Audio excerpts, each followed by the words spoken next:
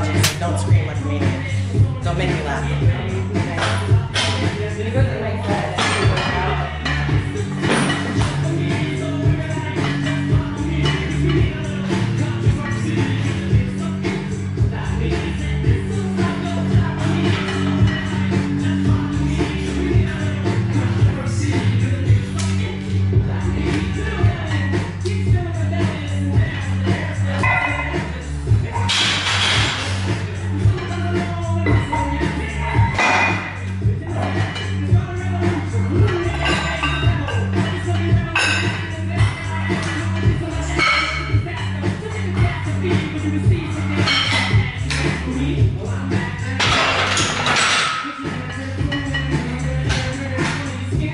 That felt good.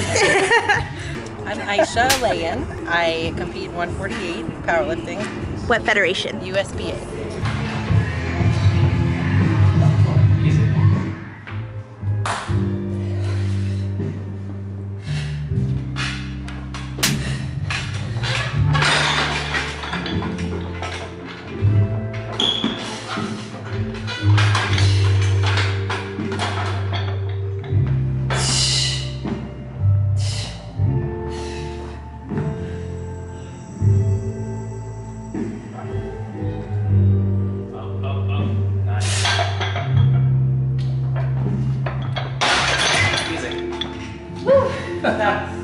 My name is Kristen Dunsmore. I compete as a 63 kilo lifter, which is 139 pounds for the USAPL. So in the gym for me is my squat was 375 in training. Bench was 190 something, almost to 200, and then deadlift was 463. And then competition just recently, I missed my third squat, which was 375, so I ended with 352. Bench I ended with 187 because I missed my third bench, and then I ended with 463 on deadlift just to kind of secure a 1,000-pound total. Which you did. High five. I think my lifts are actually pretty close to my gym and meets. I think I hit my best in a meet was 381, and then I've hit 385 in the gym. I've tied my best bench, so it was 226, and then deadlift is the only one that I do better in meets than I do in training.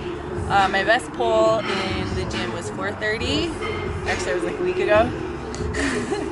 And my best pull in a meet was 446, which was Raw Nationals last year. Ooh. So we're gonna beat that in 3 weeks. Yeah. I might need you to spot me on this one. Yeah.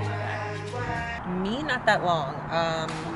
I like committed to my first meet and like actually started lifting like squat, bench, deadlifts.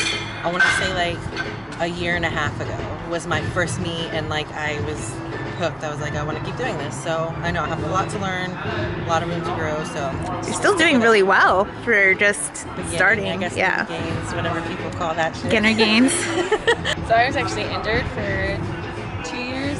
So my first meet was actually in January of 2014. And then I did another Raw Nationals 2014 in, I think it was July. And then I was injured for like, so I didn't compete. So I was out for about 2 years, and then it took me, a long time to get back. But my first meet was my first meet back was December of 2015. So I've been able to train consistently without any serious injuries for the last 2 years. Oh, cool. Yeah, about a year. Controversy.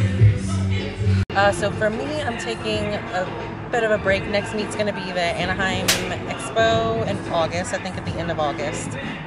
So just going to have like a little off season and like work on some things so I don't need shit on my third squat again. I think, Fix that. what did you just change? So I'm going to wear J's now.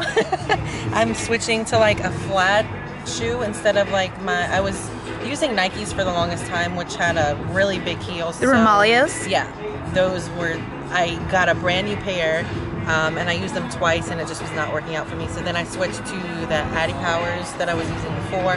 That was better, but now my coach is saying that we should do flat shoes and then like lower the bar. So those are the changes that I'm going to do, is lowering the bar and trying the flat shoe. So it kind of helped me today. High bar squatter. Super high bar, like to on top of my traps. So lowering it like on your neck. definitely helped. Yeah, really uncomfortable. I'm doing the Arnold. I'm doing the Arnold. Is it American Pro or Pro American? Yes, wrong person. I know it's. Someone called me out because I said it the wrong way. So I forget what way it was. Don't worry, I'll put all the information down below. Wrong. So it's like Pro American or American Pro.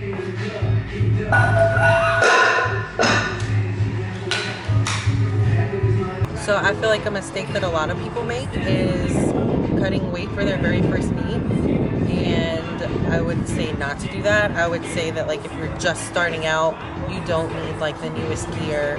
You don't need a $500 camera and like $300 squat shoes. Like just train, get a total, have fun with it, make sure you like love it, and then if you want to cut weight and you want to break records or whatever and spend all the money on the stuff, then go for it. But I would say starting off, just have fun with it. I kind of piggyback off what she said, and I remember for my first meet, I was really nervous just to do it. So I think just doing the meet, not really, I don't say not having expectations, but I think the biggest mistake most people make would be like comparing people that you see on Instagram and you're like, wow, this girl's so strong, like I'm nowhere near her, like I'm not going to compete until I feel strong. And it's like, you can't look at it in that way, you know, it's just compete against yourself. That's really what it is.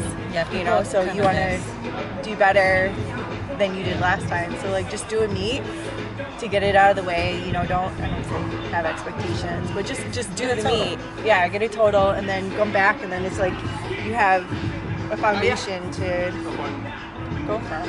Yeah. And Instagram's the worst because like you're constantly comparing yourself to lifters who have been doing it for years, and I think people forget that like they've been competing and they've been powerlifting consistently for like years, so they've been putting in the work for a really long time, and you can't just step on the platform and be like that person. Like you just, like she said, go have fun with it, don't have expectations, just have fun. Just have fun. Have fun. All right, thank you guys, and go follow them on Instagram. They are both amazing powerlifters that you guys that deserve a lot more recognition than they do. Thank you. All right. Bye.